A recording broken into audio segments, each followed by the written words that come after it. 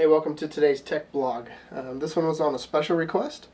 I recently had the opportunity to have my PlayStation 3 die on me, so I'm going to show you today how to replace the KES-400a laser on one of the first generation PlayStation 3s. It's common that these go out, and it's actually pretty easy just to replace the laser itself and not have to replace the whole entire drive.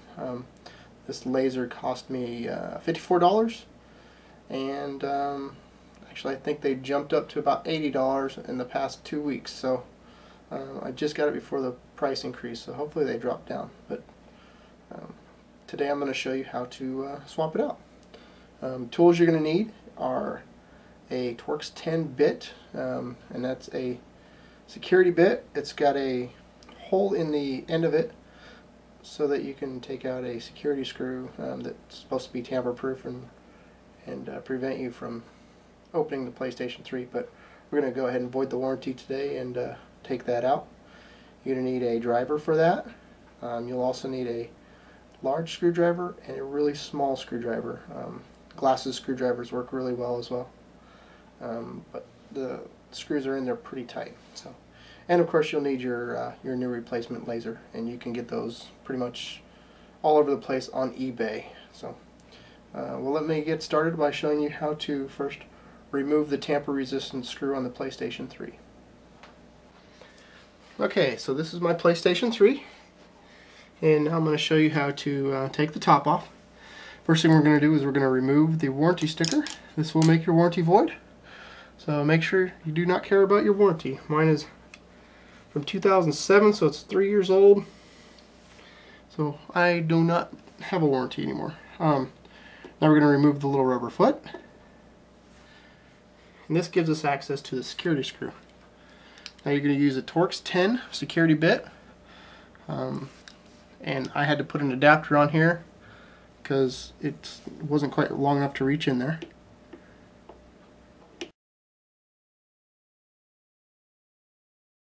Our security screw. That's the only screw that you need to worry about that's a security screw. The rest of them are all going to be Phillips head. Slide the top off just like so, and put that off to the side. The remainder of these are all Phillips head screws. Each one of them will be marked with a little arrow.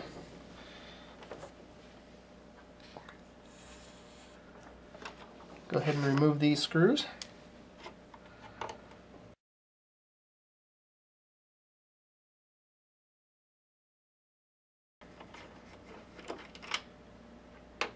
This is actually a small screw here back in the corner.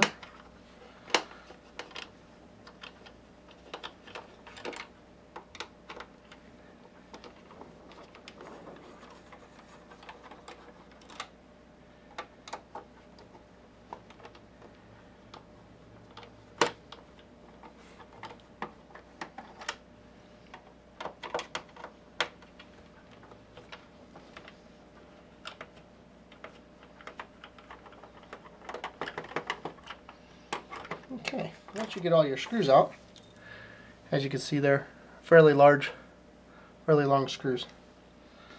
So once you get all of those out, you just pull this forward and it just slides right off. And you set that to the side. Alright, this is your drive unit. This is actually pretty easy to change. Let me just move this out of the way.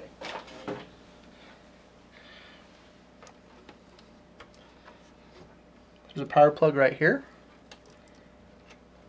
Just wiggle it, pull that out. Flip it over,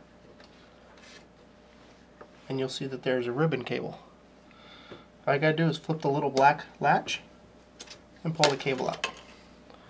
Now you can put the rest of the PlayStation 3 off to the side.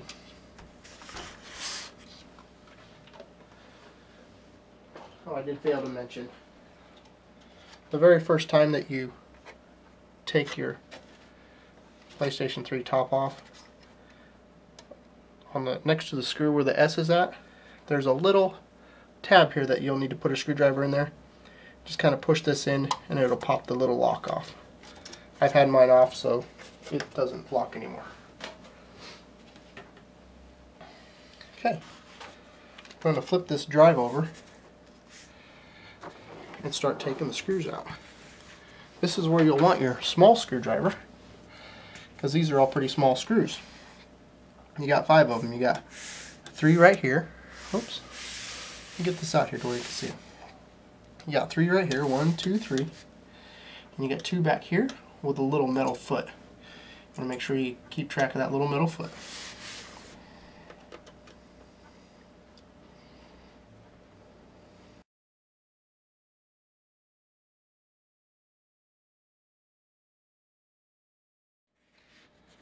We'll put those here to the side.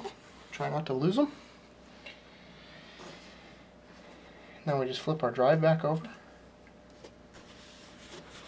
And what you're going to do is you're going to just pick up the back and then it just slides forward. And then the top comes off.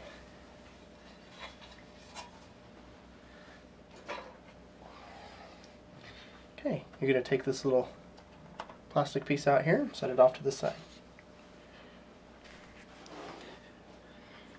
There's a sticker holding the wire on here, and there's a sticker holding the wire onto the side. You're going to want to take the side sticker off. Some of the videos I've watched, they actually unplug this down here, but there's no need to really do that. And I'll show you why. Okay, again, you're going to need your small screwdriver. There's going to be extra screws here. There's 1, 2, 3, 4, 5 screws that you'll need to take out.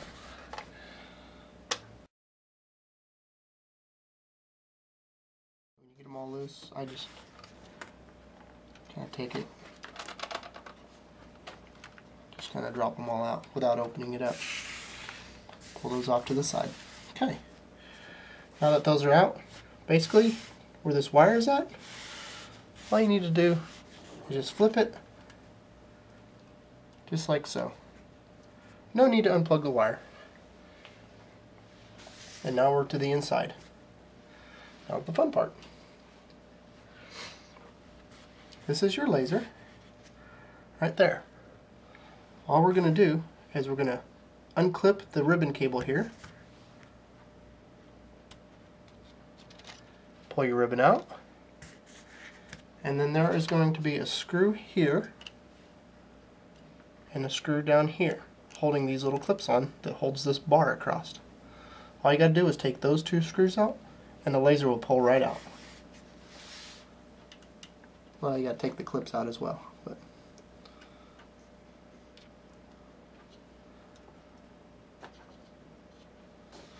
these are extra small screws, so don't lose those.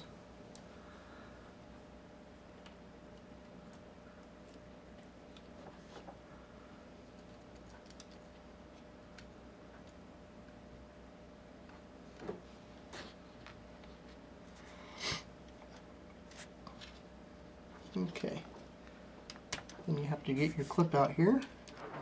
A little bit helpful here. There we go. 1 clip there. There we go, and 1 clip there. Alright. Just move your laser up just slightly. Just like so. Pull your laser out. And there it is. Pull your bar out.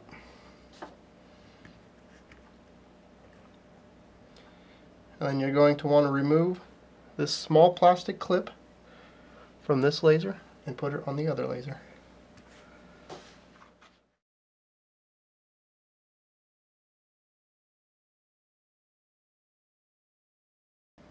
Okay. Slide your bar back in, like so. Take the old laser away. Move that forward.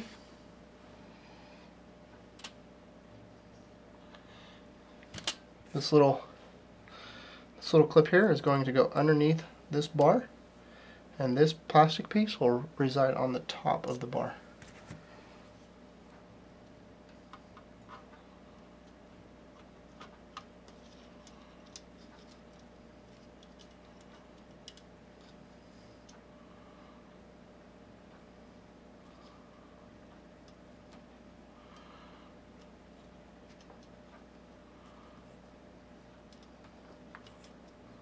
Just drops into place. And then you just put it back together just like you took it apart. So put your clips back on. I can try to show you what I'm doing without getting in your way. Alright. So I got that clip on. I'll put a little screw in it.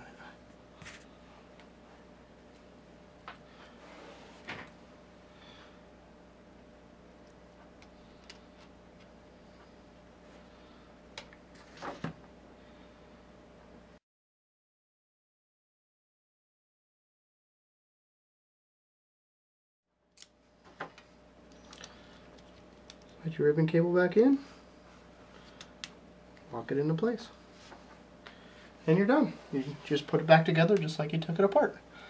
Do not touch any of these plastic pieces here because you could screw it up and it will not read discs after that because it won't load the discs, or it won't be able to actually spin the disc. So I just push that back up into place.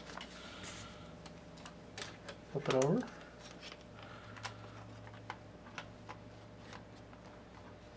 Start putting my screws back in.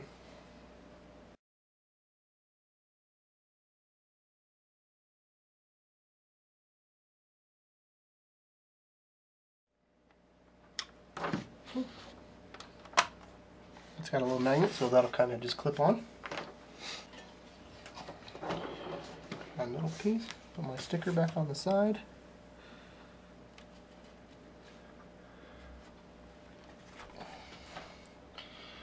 I do, just like you slid it backwards off, just slide it forwards on. There we go. And then it just, two little clips on the back there that hold it in.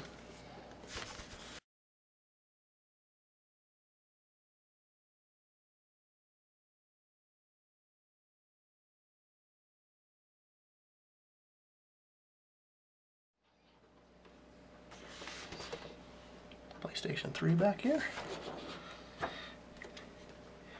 Basically put your ribbon cable in with the blue facing out. That little clip up there.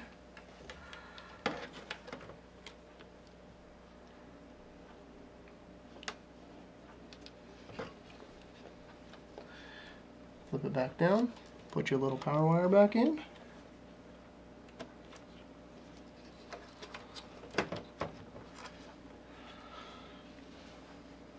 And it just sits there.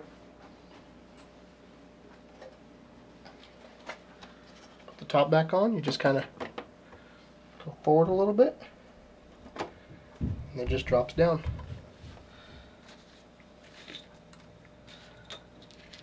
Small screw goes back here in the corner where the S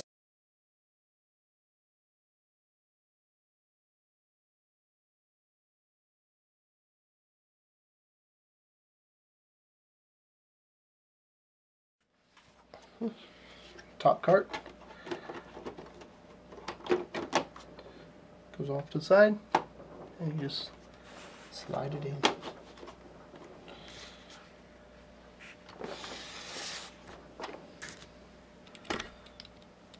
Put your security screw back in.